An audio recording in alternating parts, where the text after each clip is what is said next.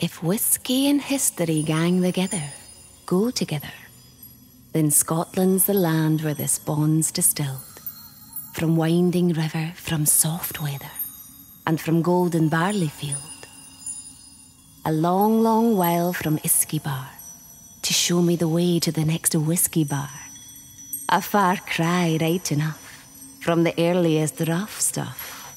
Strong drink, Scotch drink, that monks made that fired the blood and sharpened many a warlike blade. But by the year 1700, surrounding new-built Easter Elchies now, were the peaceable lands of the farmer and the plough. The labour was hard, but the soil was good.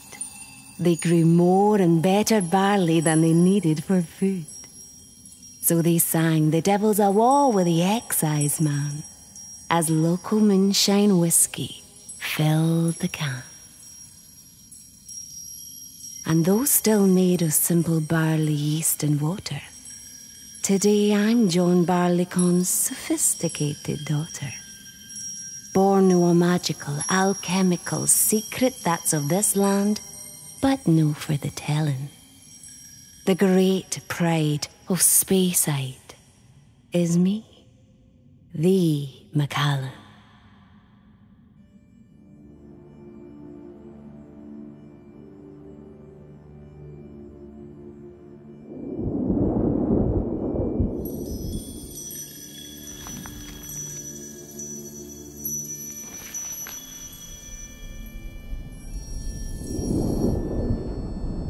"475 years ago, Scotland was a land of unrest. It was at this time our story of Easter Elchies begins, and the birth of the finest single malt whiskey in the world, known to history and to legend as the Macallan.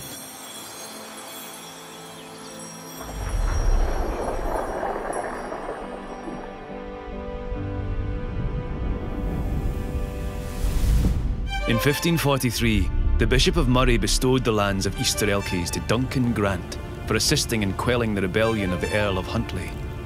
He was the forefather of the Grants of Easter Elchies. In 1700, Captain John Grant, a descendant of Duncan, builds Easter Elchies House.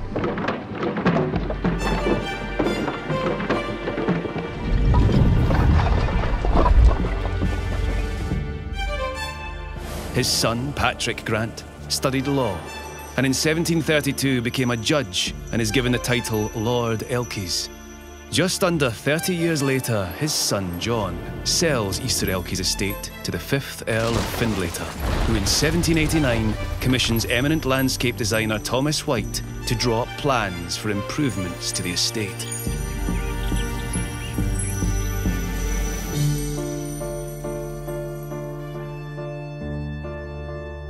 The real story of the Macallan begins here.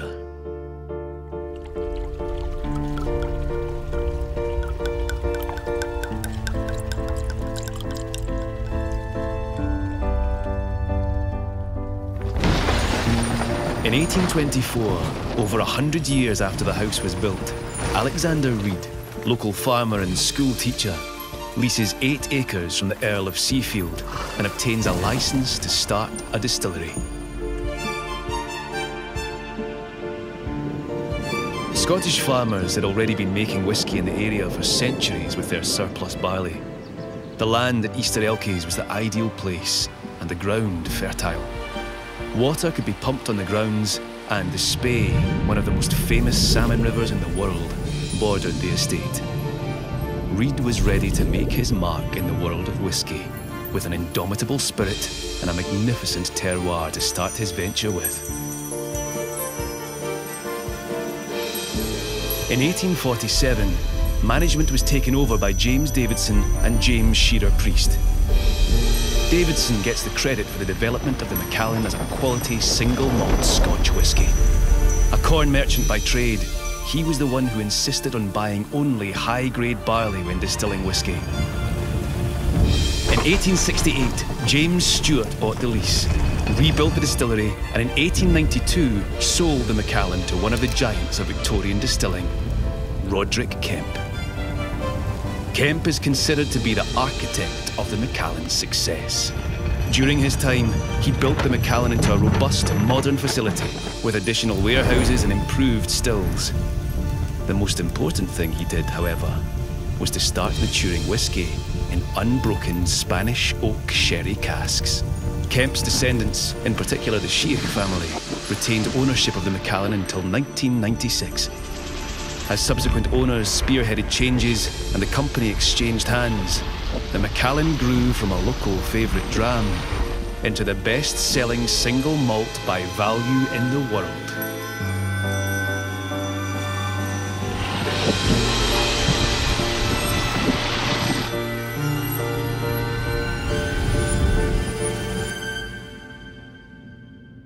If freedom and whiskey gang together, go together, how do you like your freedom? Swallowed neat?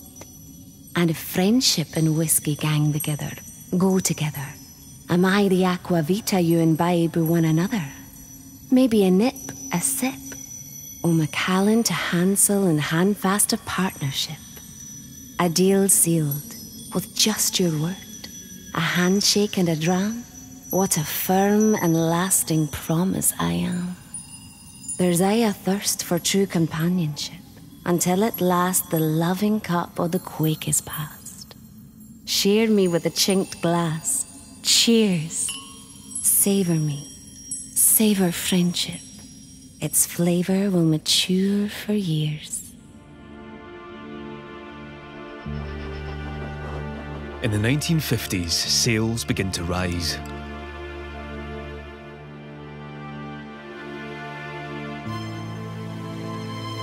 In early 1960, the Macallan acquired the principal ownership of Easter Elchies House, their spiritual home.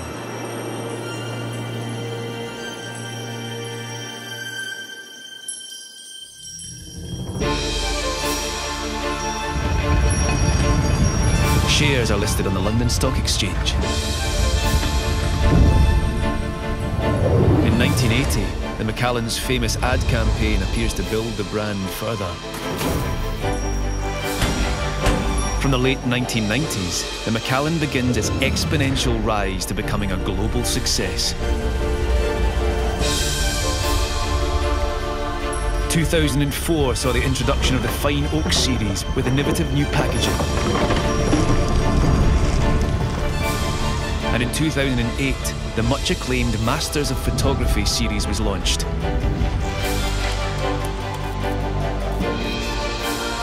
In 2010, the Macallan 64-year-old in Lalique Cire Perdue sold for $460,000 at Sotheby's, New York. Then a world record. Then in 2014, M Imperial supersedes the Cire Perdue with a world record price of $628,000. And in 2016, a set of 19 Macallan fine and rare bottles became the most expensive spirits purchase in travel retail, racking up a checkout total of $361,000. In 2017, yet another world record. The Macallan in the Lalique Legacy Collection sells for $993,000. And now, in 2018, we are very proud to unveil our new look for the Macallan range.